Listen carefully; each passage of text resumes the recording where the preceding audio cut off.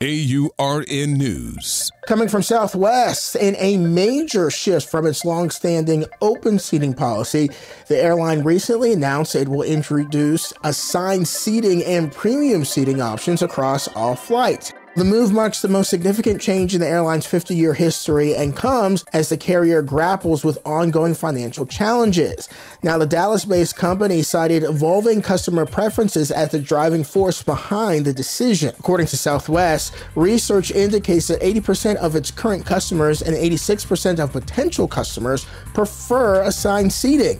Now, the strategic shift comes in the wake of a challenging period for Southwest. You may remember that in 2023, the airline faced a $140 million fine following a disastrous 2022 holiday season that saw more than 16,000 flights canceled and 2 million travelers stranded. For AURN News, I'm Jamie Jackson.